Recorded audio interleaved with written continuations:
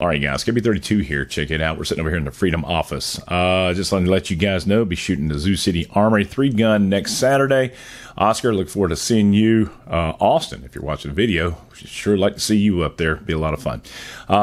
Yes, and while we're at it, let's go ahead and give a big shout out to Callaway Ballistics. If you guys go to kb32tech.com, there's a link over there. Use the word KB32 and you get free shipping with orders over $200. They provide all my 5.56 and my 9mm. I especially love the open-tipped 124 grain, and they also have 147 grain, which is really good for the spinners if you have to shoot those. All right, so what are we talking about here? The Supreme Court temporarily blocks ruling opposing Biden's ghost gun crackdown. It's just the world we live in today. It's absolutely disgusting what this guy has done to our country, and it just... I'm heartbroken, and it's depressing to see this tyrannic impact that he has, and what he thinks he can do, and what he thinks that he is actually above the law. So this comes by the way of Forbes breaking news, and this is Antonio Piquina, the fourth Forbes staff. I cover breaking news is what he says. All right, so let's talk this. The Supreme Court will consider taking up a controversial firearms case after it ordered a 1-week stay of the district court's ruling that opposed the Justice Department's sale restrictions on ghost guns, privately made firearms constructed through components that can be easily purchased online, which President Joe Biden has championed as a major gun control initiative. Okay, so here are the key facts in this thing. The district court's ruling that vacated a rule that updated the definition of firearm to include parts kits will be temporarily blocked until August 4th as the Supreme Court decides if it wants to take up the case. So what does that mean? Well, let's see. If I can look around here. Well, maybe not. Yeah, on my desk right here. This is a grip, right? This is really nice. This is CNC'd. Some aluminum. It feels like steel. But anyway, they consider that a firearm in this ruling, I believe. Correct me if I'm wrong. Biden's administration called for the Supreme Court to block the lower court's ruling Thursday, which issued a nationwide order blocking the firearm definition rule and argued the administration was overstepping its authority by adopting it. Yeah, so this cat pretty much will go around his ass to kill anything that involves firearms. Second Amendment, our freedoms, your freedoms, my freedom. These guys would rather you cower. And, well, let's just say it, man. They are pro-criminal. They really are. Because why? They're criminals themselves. Moving forward, in its request to the Supreme Court, the administration said allowing the district court's ruling to stand would enable an irreversible flow of a large numbers of untraceable ghost guns in our nation's communities, according to Reuters.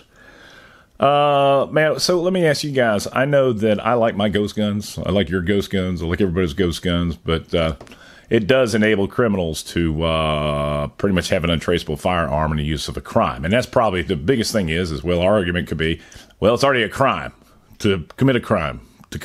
So, yeah. But it's not illegal for you to fabricate and manufacture your own firearm for yourself. The Department of Justice submitted an application this week asking the lower court's ruling to be blocked. The DOJ. What's that jackass's name that's in charge of that thing with the whole Biden case? It's just absolutely crazy. It's criticized the ease of obtaining a ghost gun and claimed that kits could allow people prohibited from buying firearms, such as felons and minors, to circumvent the law.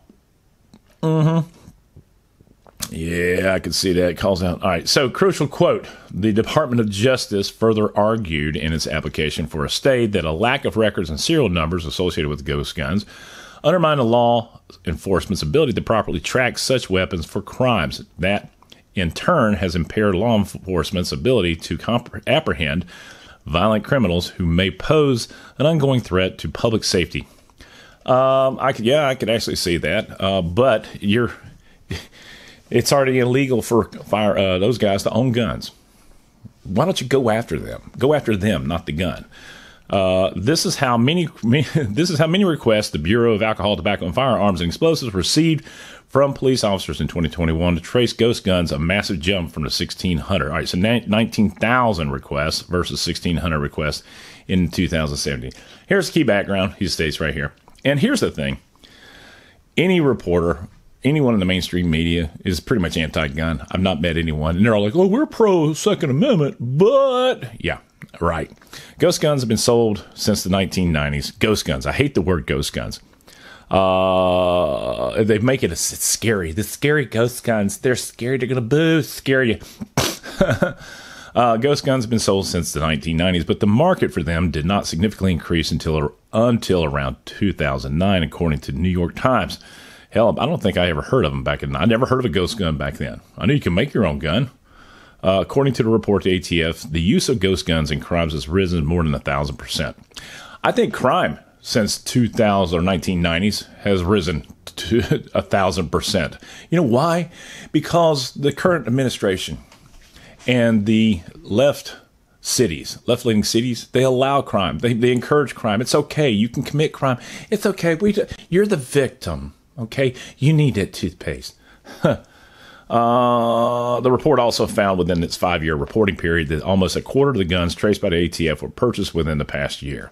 Yeah, because everybody's screaming and hollering to get them. And unfortunately, you got bad people getting them. The Department of Justice rule meant to rein in ghost guns states parts kits that are readily convertible to functional weapons or functional frames or receivers of weapons are subject to the same laws enforced on traditional firearms. See, does it say anything else? No, it doesn't. It just goes on. So here's the deal. I'm the best there ever was. All right, I love that one. Go ahead, Ricky Bobby. We'll see how long this lasts. I don't know how it's going to work, but ghost guns. It's a scary thing. Anyway, I don't have a whole lot of input on this one. Pros or cons. With that being said, you let me know what your thoughts are down below. Sorry for the boring video. I'm trying to get back at it. It's KB32. If you like the video, give it a thumbs up. Subscribe if you haven't already done so. Support the red, white, and blue. God bless America. God bless us men, women in uniform 24/7 for our freedoms. Freedom's not free. Y'all be good. I'm out of here. Boom.